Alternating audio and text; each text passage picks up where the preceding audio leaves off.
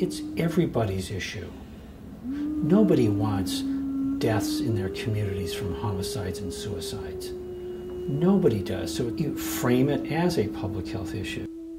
There is no one that can argue against this law with FBI crime data or common sense. They cross this issue, not so much me, but my type, they're done. Their political futures are over.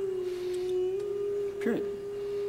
And when the press covers you, they cover all the police departments, and they don't cover women. The only time that I've seen so women... you like my message, but I'm not doing it right? You need to get them, that's right. You don't just right. No, hold on. I know. Well, use the women. Use 50% of the population. A society that with the propensity for gun violence, because we're all packing, is a safer society? Am I losing something in the translation here? Am I losing something? My colleagues have said, why don't we talk about prescription drugs in Canada? Why don't we talk about health care? Why don't we talk about the 90,000 manufacturing jobs that have left this state? All we talk about are guns and gays and God issues. And I'm tired of it. And you ought to be tired of it. No child is born into this world a thug. No child is born into this world a criminal. No child is born into this world destined to be a prisoner. It benefits everybody if I'm succeeding. You know, if I'm educated, then I can have pride in whatever race I sit at the table with. I have no problem of going here and there. I don't have a problem having a conversation.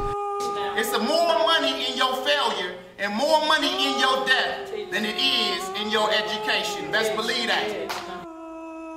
Sometimes when you look at a straight random shooting, it's really easy to hate that killer. And when it is a domestic violence situation or a suicide or something like that, it's just not that easy. We can't just put them in a box of, well, they were crazy or they were bad people. So a lot of pastors feel like, okay, you know, if I bring this up, this is what I'm going to be dealing with. And so it's better to avoid it. And yet people suffer in silence.